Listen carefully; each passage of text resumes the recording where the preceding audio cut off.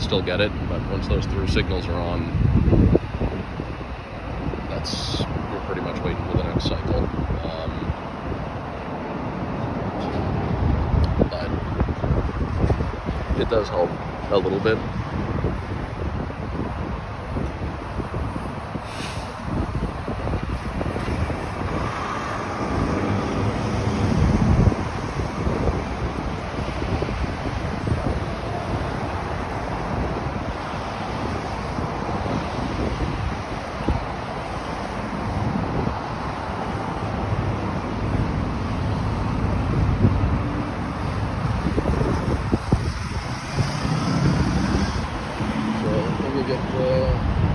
Sign. So we've seen how this operates before. So you'd be a little late getting it, which is ideal.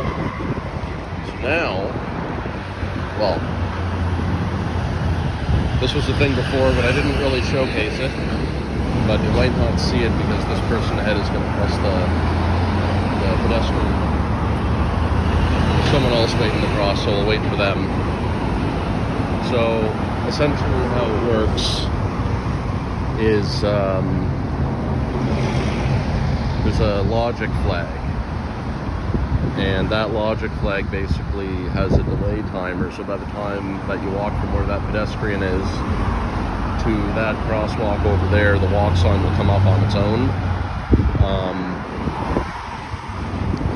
So that goes to red.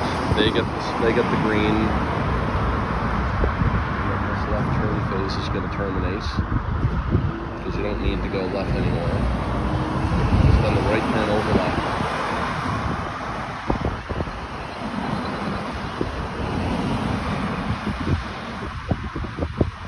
And then once the car drops, then the through comes on, and then by the time it takes them to get to here, the green through and left come on. And you see the walks on, people blocking the road like usual. And that walks on over there is timed separately, so you should be able, that one's actually very easy to recall.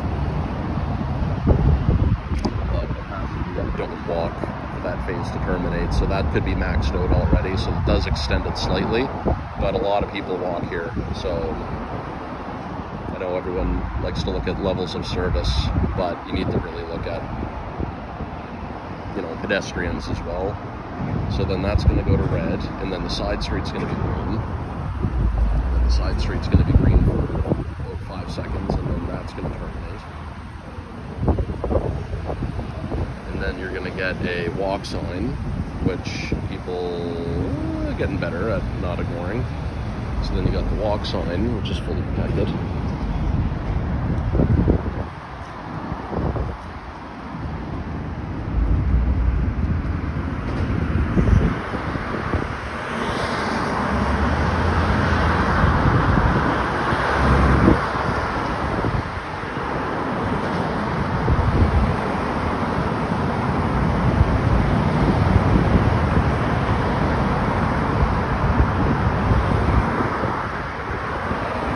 See how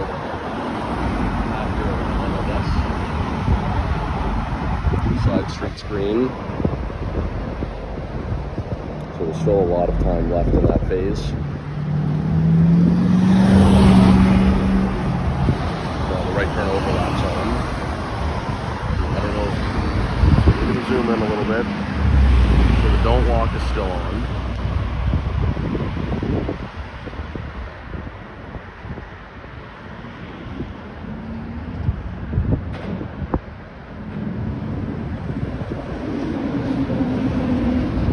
It's a 15-second walk as well, just because it's block 2. So the person's just about there now, and they're kind of walking a little slower, but they didn't have to press the walk sign, or the recall button, so now they can just walk right out into the road, even though people are still almost running over, and then head third service.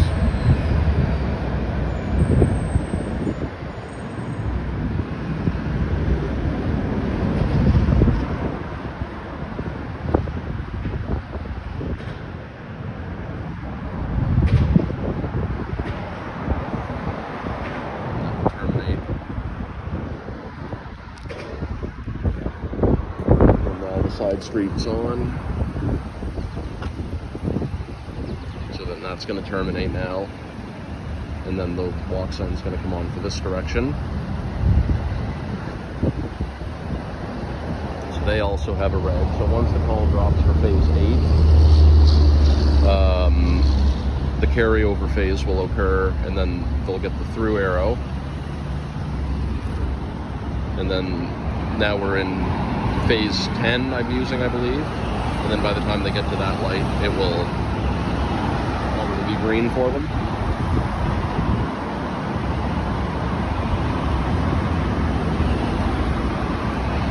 And then they get the walk right away.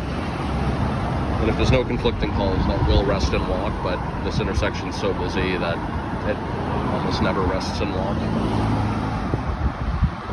And then, yeah, then it starts over again.